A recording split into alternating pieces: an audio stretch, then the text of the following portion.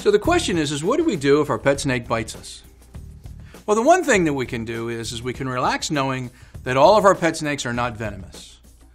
There is the misconception that if our pet snake bites us, we have to suck the venom out, and no, that isn't something that we need to do. Relax. You don't need to do anything like that. They do carry bacteria in their mouth that can cause infection. One we have to be very careful about is salmonella.